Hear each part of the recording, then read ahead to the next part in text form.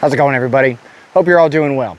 So, talking about camp security, regardless whatever camp it may be, if it's your bug out camp or your get home camp or Minuteman kit because it's, Red Dawn happened and you're fighting an opposition or something like that, but you want to be notified if threats or other people or even large predators are coming into your camp. How do you do that properly? Well, I can show you one of the methods that I specifically use and others that I am aware of, have used in the past and everything. But mainly the ones that I use currently are by 5th Ops, and they use a simple 209 primer and mainly Kevlar. And it's just this small device that you can just unscrew and put a 209, primer into to prime it, and then it's pretty much a tripwire. Now, this is spring loaded at the top. You would mount this into some kind of tree or media or other stuff like that, and then you can set it up along avenues of approach or likely locations that you suspect people will walk into your camp. So if my camp was back behind us, as you can see, this small older creek bed would be fairly accessible and easy to come through, especially at night, because at the same time, if you knew I was here and you wanted to get into my camp without being heard or saw, you're going to pick probably an easy route, not to be breaking through branches and being all loud. So you're going to take the time to go through, something easier, but you're going to go slow. Even if you had night vision or thermal on, it's still difficult to traverse through a bunch of branches. And especially even during the day, I don't know if you can see that, but this, I already set one up. Right here is a Kevlar line, is what I specifically use, and it's strung all the way across here. So it's fairly hard to see. During the day, just you walking, it would be extremely difficult to see that line, mainly because it's green coated and it's super thin, but it's Kevlar, so it's extremely, durable. So I'm going to go over top of this, and I'm just going to walk out and then walk back real quick and just walk into it and show you what I mean. You'll probably be able to hear the snap and everything. It'll probably be crazy loud for me, but not too loud for y'all because I'm wearing a lapel mic, but something easy and simple as this setup.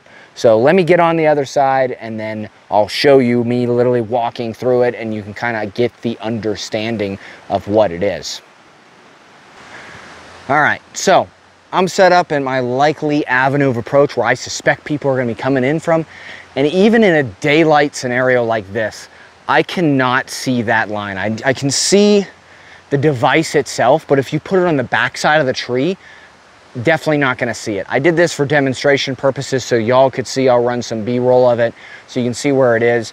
But me walking through here, which is likely avenue because it's difficult to get on that side, lots of trees and shrubs, I'm going to give auditory based my position away if I walk through there. This one is fairly easy to walk through, especially walking up right about there. If I'm really looking for it, I can kind of see it, but ultimately I can't. So if I were just to walk through this, extremely loud, as you can hear that. That was, I don't know if the audio or the mic itself specifically picked it up, but for me, I mean, I could hear that 200 yards away, easy. Even next to this creek, I can hear that. So that can give you standoff distance too. So if you have your sight and you give it 150 yards and set one up there, if you hear that pop off on your right-hand side, you're like, hey, cool, okay, we got about, I don't know, a minute and a half to get up and get out. So gives you some time to pack your stuff and roll, especially if you have site security and stuff like that. Setting up your site, like, hey, I need you guys watch this. Flip down your nod, start looking around. Okay, something just came through there. Let's bug out, we're out. Pack up your stuff, let's roll. Something like that. Early warning devices are very helpful and key to that. So I'll probably give you a close-up of specifically how to do it, and then, close it out from there. So fairly simple device, honestly. You can just screw it into a tree if you prefer, and that small little hole, especially to this pine, is not going to damage it or anything like that. It's used to having small little holes. The sap's going to immediately seal up around it. Granted, other trees, if you're worried about it, it can have some repercussions. But it's simple kind of construction is you just pull it apart. So this is obviously used, and you have your two different parts. So your 209 primer specifically goes in here if it's focusing, which this one's already spent. So we'll pick that up and put it in my pocket. And you can put another one inside, and it fits right up through that little eye hole. You just fit there, and then you can screw it on. So if you'd like, they make another safety mechanism too. You can put two of these and put another one through the bottom. So if you do have it loaded and you're worried about it going off and harming your fingers and stuff, which is a possibility, or your ears, you can do another safety. But in essence, if you just pull this, you can see how it works. This is spring, and it slaps down on that and pow, goes off. So to arm it, if you want, you can put your safety through there, which I'm not going to do because it's not loaded, but you just pull this all the way up, and however more difficult, because you can push this through even further, if you want it more difficult to pull out or even easier, you can like kind of prime it just so it's barely, like it'll just pop out real easily, just like whoop, like that.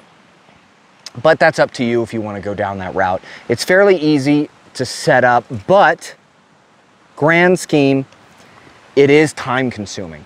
You're gonna have to take the time to put this somewhere and run your line. And then in the morning, send someone out that remembers where they are to come back, right? Grab it, pull up on it, deactivate it, take it out, put it away. Now, it doesn't take too much time, but in the grand scheme of stuff, yes, it will take time to do this.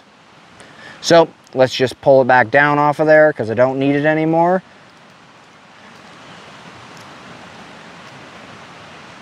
Simple as that. And then we're gonna go wrap up the Kevlar real quick so we can reuse it. And this is a good way to do it, is if you just wrap it several times around the tree, so therefore you don't have to cut your line, and you can just wrap it and then go back around, back and forth with it. So the tree bark is gonna offer enough resistance to it.